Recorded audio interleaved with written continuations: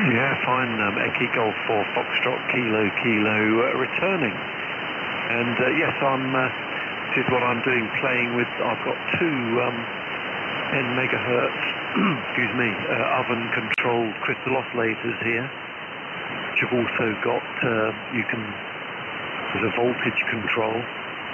So, and I have a GPS receiver here, which I've built into a box with an Arduino. And I can make it generate any frequency up to about 15 megahertz, but it's a bit jittery, not very clean. I'm going to use my GPS to lock the oven-controlled oscillator to 10 megs. And yes, it would be nice. The beacon lock's very good, isn't it? I was busy trying to lock the LNB to 25 megahertz, but the beacon lock, you don't really need that. But I might develop that later, Eki. And yes, good idea putting it all in a box. I must do the same actually. I've ordered one of the SG Labs 20 watt amplifiers.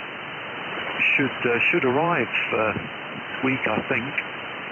And I can run that inside the shack. I would need about 15, maybe 20 meters of coax to the dish from the shack.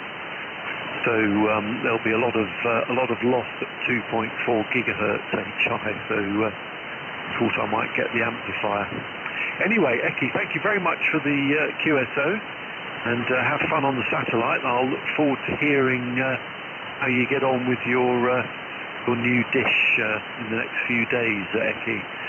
Delta Kilo 4 Victor Charlie, very 73 from Golf 4 Foxtrot Kilo.